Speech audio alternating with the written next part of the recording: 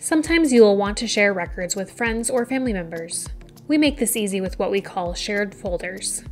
To create a shared folder, click the Create New button. Select Shared Folder and use the drop-down arrow to choose whether or not you want to nest this folder within another folder. Otherwise, by default, it will appear under My Vault.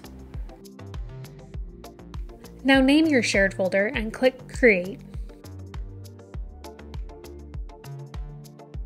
You will notice this process was exactly the same as creating a regular folder, but as you will see, shared folders contain some special options.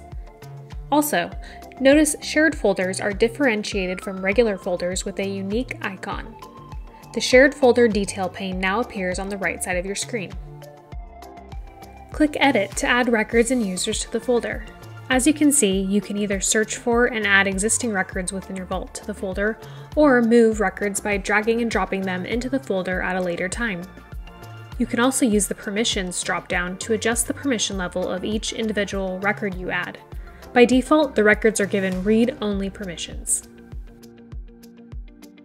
Next, click the Users tab to share the folder with other users. It is important to note that the person you are sharing the folder with must also have a Keeper account. If you'd like, you can invite friends and family to Keeper using the link below. Now, in the field that says Email or Team Name, enter an email address of someone you want to share this folder with, and click Add. That person will receive an email invite notifying them that you have shared a Keeper folder. They must accept the invite to complete the sharing process. Again, you can use the Permissions drop-down to adjust the permission level each user receives over the records and users within that folder. Remember, moving forward, any additional records you add to the shared folder will be shared with all of the users of that folder. When you are done, click Save.